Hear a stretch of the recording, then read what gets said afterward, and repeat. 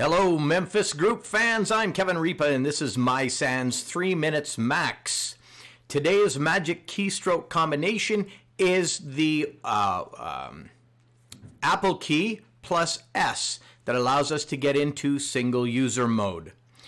Single user mode is accessed by holding down the S key and the command or Apple symbol key here. And you keep them both pressed down, press the power button, release the power button, keep these two buttons held down. Keep holding them down until you see the Apple symbol show and either a progress bar or a terminal window opens. This will mean that you're in single user mode. Why would we want single user mode? So that we can collect information about the computer from the computer in a right-blocked manner. If you'll recall, we talked a few episodes ago about System Profiler. And System Profiler allowed us to collect hard drive information, system information, and a variety of other data from the computer. Well, we can access System Profiler from the command line as well in single user mode, collecting all this same information from the hard drive while it is right blocked. This is a great source of information for us, but there are pitfalls to this. Here are some of the pitfalls.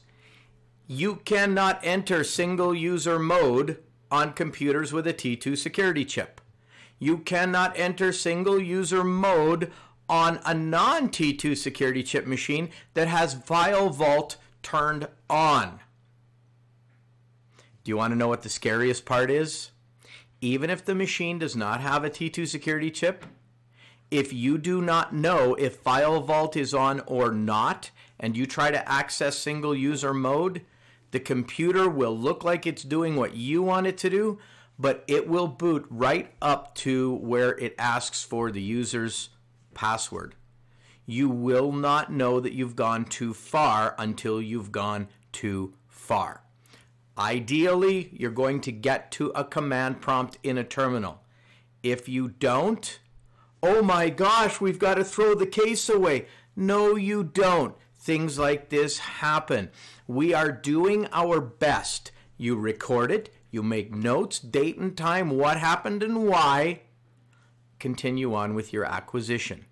In the meantime and in between time, that's it. Another episode of 3 Minutes Max.